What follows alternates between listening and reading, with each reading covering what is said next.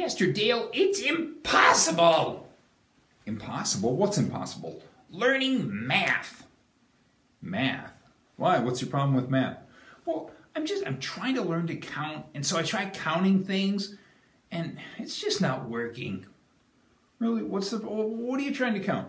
My family. Well, that makes sense. You have a really big family, so yeah, I would think that there would be enough sheep there that you could count them. Yeah, but every time I try counting them, I fall asleep. Oh, yeah, well, I suppose that happens with a lot of people. Yeah, I'm never gonna learn. Yeah, I'm sure you can. You know, lots of people learn math, and in fact, most people. And it can be hard sometimes, but with some help and just working at it, you can do it. It's not impossible. You think so? Yeah, but you know, when you have something that's really impossible, then you got to talk to God. What do you mean? Well, for example, Abraham and Sarah, they wanted a baby. And God promised them a baby, but it was impossible. Why was it impossible? Well, they hadn't had a baby their whole life, even though they wanted one. And they were really old, like older than grandparents old, and they still didn't have one. So it was too late for them to be having babies. But God promised that they would have one. And so, did they? Yeah, they did. Abraham was 100 years old when Isaac was finally born. Really? Wow, that's amazing. Yeah, I know. It was impossible, but nothing's impossible for God. In fact, talking about babies being born, Jesus didn't even have a human father when he was born, and yet God accomplished the impossible, because nothing's impossible for him. Really? Nothing? Nothing. Okay, I got one for you. Okay, go ahead. All right. Can God make a stone so big that even he can't push it? Because if he can't, then that's impossible for him. But if he can't push, if he can't push it, then it's impossible for him to push it. Yeah. He already did that. He did? Yeah. When? Well, God made the stone that was rolled in front of Jesus' tomb. Jesus is God, and he was laying dead in that tomb, so he couldn't roll the stone when he was dead.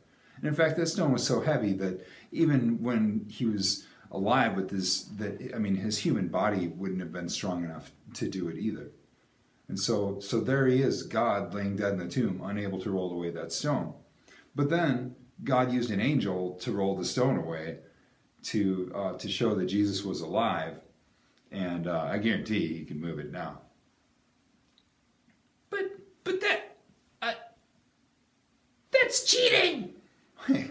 I'm just saying nothing's impossible for God. And so he could do even stuff like that. Wow. So, well, then that means that any problem that we have, God can solve it. Yeah. He loves us and he's going to take care of us. He doesn't always solve things the way we expect him to, like rolling that stone. But we know that we can count on him to take care of us. And even when our problems seem impossible, we can take them to God knowing that he loves us. That's great. Hey, let's talk to him now. Good idea. Will you pray with us? Dear Jesus. Dear Jesus. Thank you. Thank you. For doing. For doing. The impossible. The impossible. Help me. Help me. To trust you. To trust you. All the time. All the time. In Jesus' name. In Jesus' name. Amen. Amen. So, question for families. Is there something that seemed impossible for you that God solved? Or is there something that seems impossible for you right now? Some problem that you have that seems impossible that maybe, do you think God can handle it? And that's something for you to talk about as a family. Oh, that's a good question. That would be a good discussion. Yeah, I think so. I wish it were possible to get notified when there were new episodes of this show. Oh, well, funny you should mention that. There's a button right up there that you click on that, and you can subscribe to our playlist on YouTube.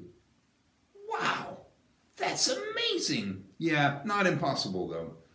Okay, well that's great. So do that right now. Okay. Well, thanks everybody. Oh, and it's still the Easter season. Oh yeah. Okay, ready? Yeah. He is risen! He is risen indeed! Hallelujah! All right. Goodbye, everybody. Bye!